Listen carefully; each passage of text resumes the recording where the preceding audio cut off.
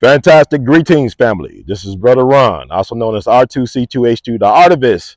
Today's date, March 9th, 2024. I'm here to commemorate the memory of the righteous AnceSTARs.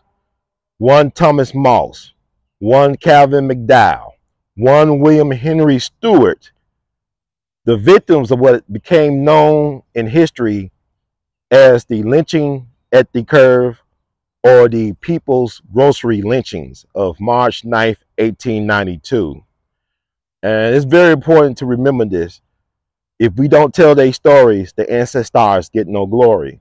So I'm actually at the actual grave site of Brother Thomas Moss.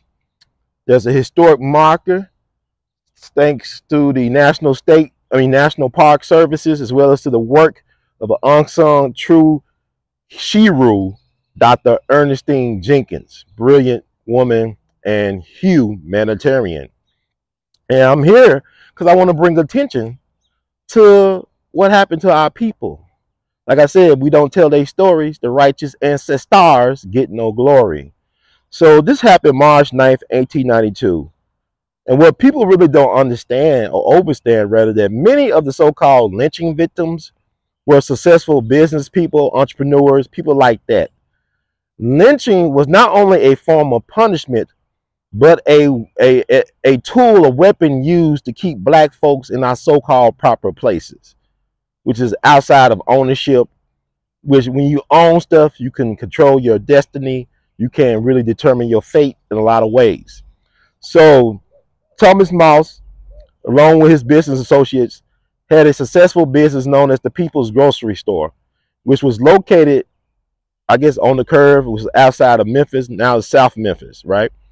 And it was in competition with a white grocer across the street, because the People's Grocery Store was not only popular among black people, so-called colored people, but also among whites, Asians, whoever. They had some of the best quality stuff going around, great customer service. So the competition across the street, William Barrett, wanted to do a hostile corporate takeover, right? So he got together a white posse of people, including law enforcement in plain clothes, to attack the People's Grocery Store.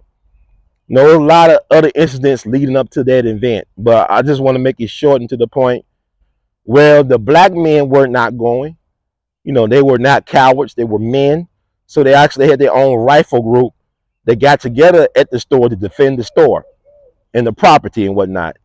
So they shot into the crowd, these black men with guns, shot into the crowd, allegedly seriously injuring some white people who happened to be plainclothes police officers, or they were police officers in plain clothes. So the black men turned themselves over. Thomas Moss, Calvin McDowell, William Stewart were the leaders of the business. Thomas Moss was a well-respected leader, period, in the city of Memphis. He was one of the first black letter carriers or postman or mailman in the city. So he was well respected and revered by black and whites as well. He was a young family man. He had a beautiful wife and daughter, who Ida B. Wells was the godmother to. That was her goddaughter. He had a son on the way when he was lynched. And so these men turned themselves into the proper authorities, so-called proper authorities, law enforcement. They were held in prison, and then they were kidnapped from prison and taken to a spot near the train tracks to be slaughtered. These men were mutilated. They were the classic textbook lynching to me, mutilated beyond recognition. Calvin McDowell, William Henry Stewart, they were really badly mutilated. And Thomas Moss was the last to die. So what people don't understand, you actually had the newspapers, leading newspapers, media agencies of the day, they paid witness to a crime. They witnessed a crime without intervention. These folks witnessed the extrajudicial execution of these men without proper due process. They never had their day in court, really, to defend themselves or whatever, to tell their side of the story. So Thomas Moss tried to reason with the people there, the white lynch mob, these white men, these vicious devils. He tried to reason with them, saying that he was a young family man. He had a child on the way. So they said, you know, we still gonna kill you. And so I believe he was asked his last words, and it was recorded by the press who was present at the time, the white press. He basically said, tell my people to go west because they can't get any justice here. Tell my people to go west because they cannot get any justice here. And Ida B. Wells heard about what his last words were allegedly. She was very distraught about the situation, losing one of her best friends. She was the godmother to his daughter. He had a son on the way, and he was not going to be able to live to see that son born. And so what Ida B. Wells did, because she had her own media platform, the Free Speech and Headlight, she advocated for black folks to leave Memphis. She published the last words of so-called last words of Thomas Moss, and over 6,000 black people left Memphis. A lot of them ended up going to Oklahoma territory and helping start, the Greenwood thing called Black Wall Street. Matter of fact, the most prominent victim of Black Wall Street, the Tulsa Race Massacre of 1921, was a Memphian born and raised named Brother Andrew C. Jackson. Dr. Andrew, or A.C. Jackson, was a prominent colored, as they say back in the day, surgeon. According to the Mayo brothers, the founders of the Mayo Clinic, he was the most accomplished, successful color surgeon in the country. And so that didn't even save him, because from my understanding, one of his white neighbors in Tulsa, John Oliphant, who was a former judge and police chief, I believe his name was John Oliphant, he tried to tell the white mob, don't take this man's life. He's a credit to not only his race, but also to humanity. He saves the lives of both blacks and whites, and allegedly it was a white teenager that shot him dead, and it kept him moving. So he was just like 42, maybe 42, about 42 years, 42, 43 years old at the time of his untimely passing. It's Dr. A.C. Jackson. Take a look. It's all online. But anyway, there you have it, folks. And I'm here to pay my respects in my own way, the artist's way. Going to pour out a little Florida water here. And wrap it up. May the righteous AnceSTARs be pleased.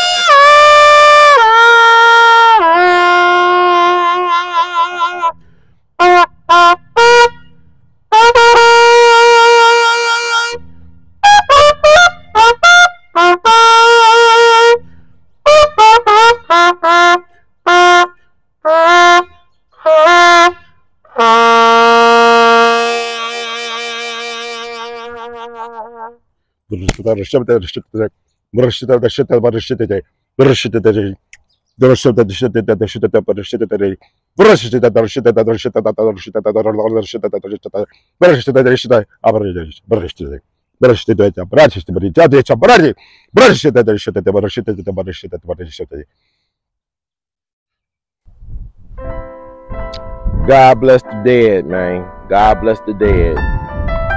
If we don't tell their stories, the righteous AnceSTARs get no glory. If we don't tell their stories, the righteous AnceSTARs get no glory. See how it works?